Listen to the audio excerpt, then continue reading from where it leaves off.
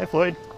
Whoa! How you doing? Holy smokes, this is amazing. We thought we'd buy you a new house. Well, thank you very much. You're very welcome. Come on over, let's take a look. Okay. Surprise, this is Walt Disney's house that he built in 1932. Wow. I know. I'd heard about the house, read about it, but to see it in person, this is very, very special. It was before Snow White. You know, it's before, I think before like Three Little Pigs were around that time. So he's like coming home from the Snow White premiere. Yeah.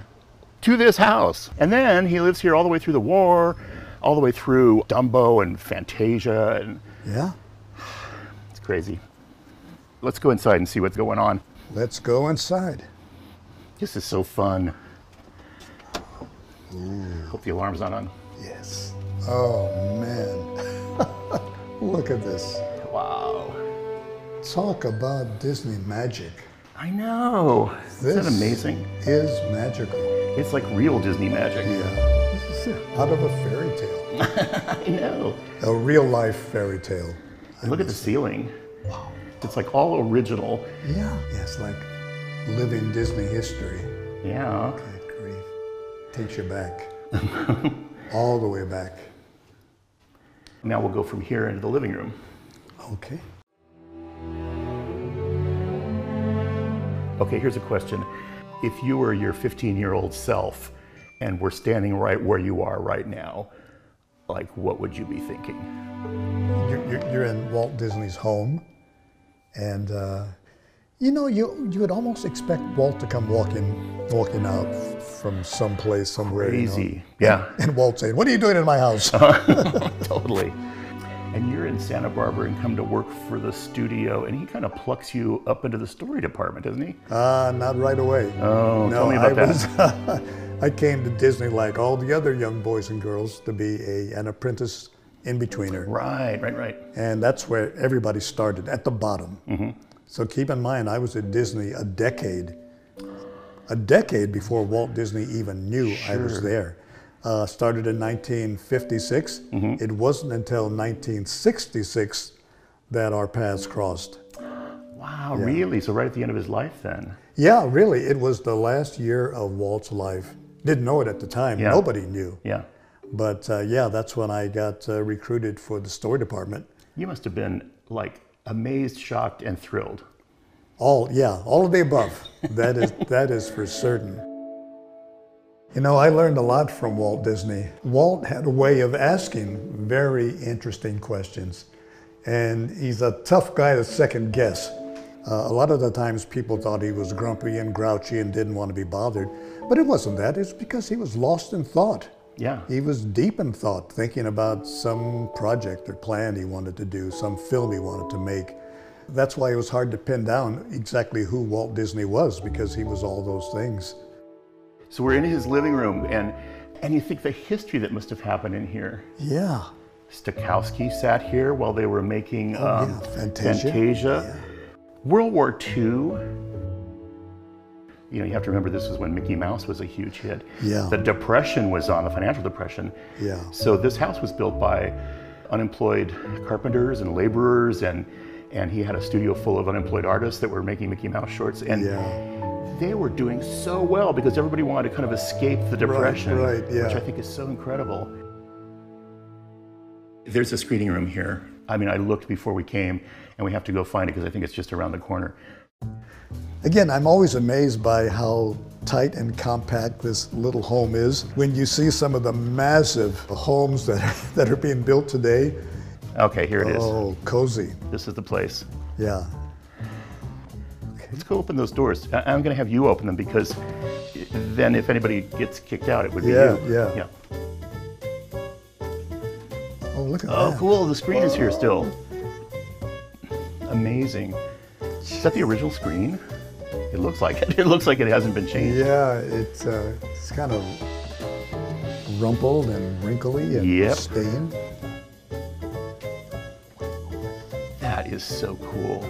And speaking of screening films, did you know that in the 50s, any Disney employee could check out a 16mm print of a Disney feature film? Even in the 70s when I started. Really, really.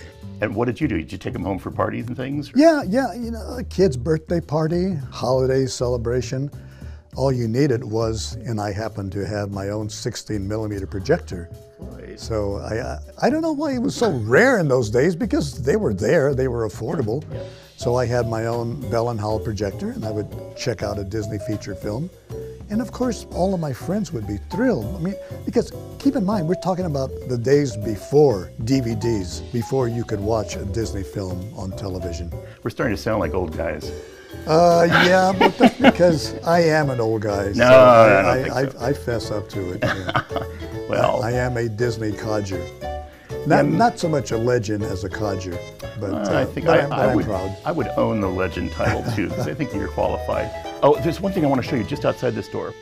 Yeah, there's that picture, really famous picture, the most famous picture of Walt with Mickey Mouse's shadow on the wall. That was taken right here in this doorway. And the silhouette of Mickey was here? Was in this window. And so if you put your left hand on your hip, yes, and stand right where you're standing, that's exactly where Walt Disney stood during that really famous picture. Eat your heart out, Brian Coogler. Here's the dining room. Oh yeah. You know, you can think of like Princess Aurora might be having tea here. It kind of looks like it, yeah. You get very much. And there's another ceiling. Yeah. Look at that.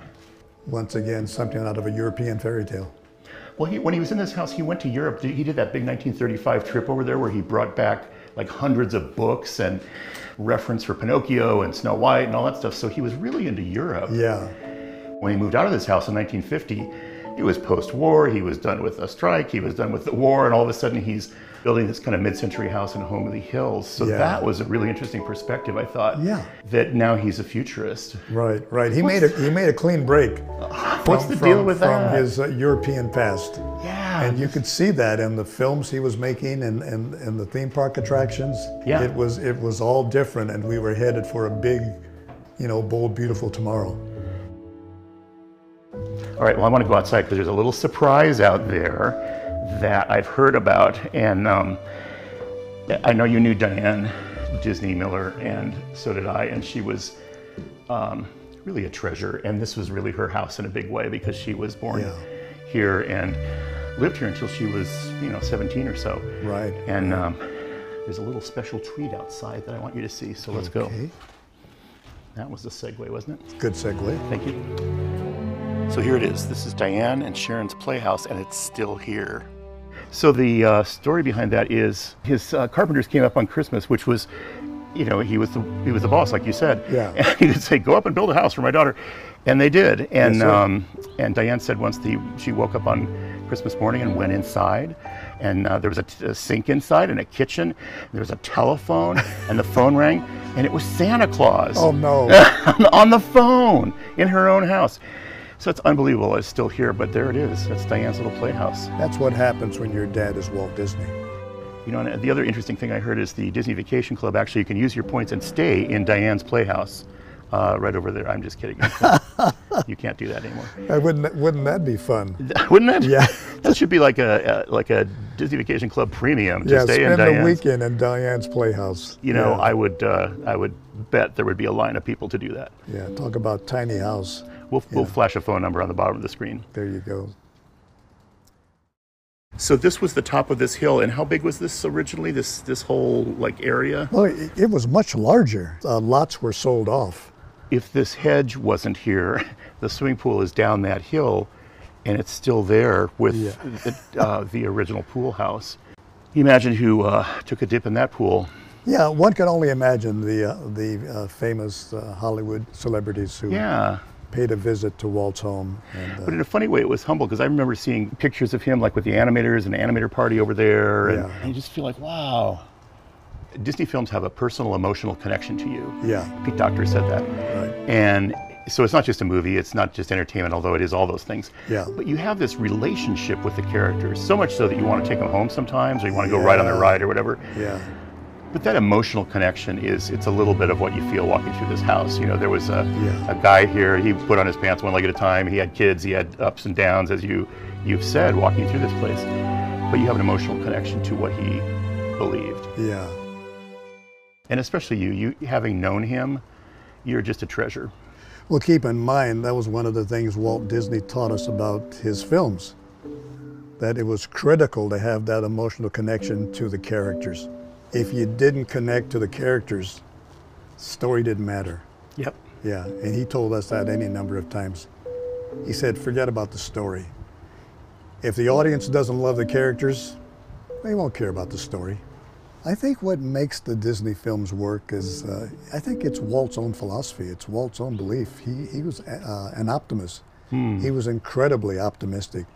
I mean, yeah, Walt was a dreamer and a builder, but he was also an optimist. He always saw the good in things. Yeah. And he always looked for that happy ending. And he knew that was achievable, that you could make dreams come true, that you could build a future that was worth having. Walt believed it. He truly believed it. And I think he's encouraging us to share that belief. That philosophy is still alive. Exactly. Wow. Thanks for coming with me. You bet. My pleasure. It's been a pleasure. I loved every minute of it. Thanks, everybody. See you next time.